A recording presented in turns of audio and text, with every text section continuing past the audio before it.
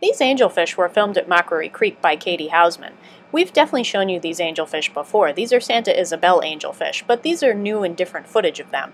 And it's worth showing you because these fish are just so cool. Their abnormally large body size and long, delicate fins makes them especially beautiful angelfish. And there goes some Bricon and some Munchausia with the yellow tails. And let's take another look at this one in the back here with the blue pelvic fins. That's Pterophyllum leopoldi, another really cool species of angelfish that's found throughout the Rio Negro watershed.